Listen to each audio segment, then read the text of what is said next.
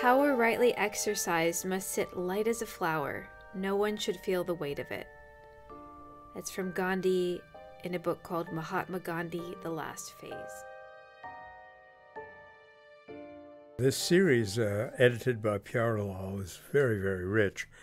And in this particular comment, he's again outlining that we don't have to dispossess ourselves of physical possessions or the influence that we may exert over others.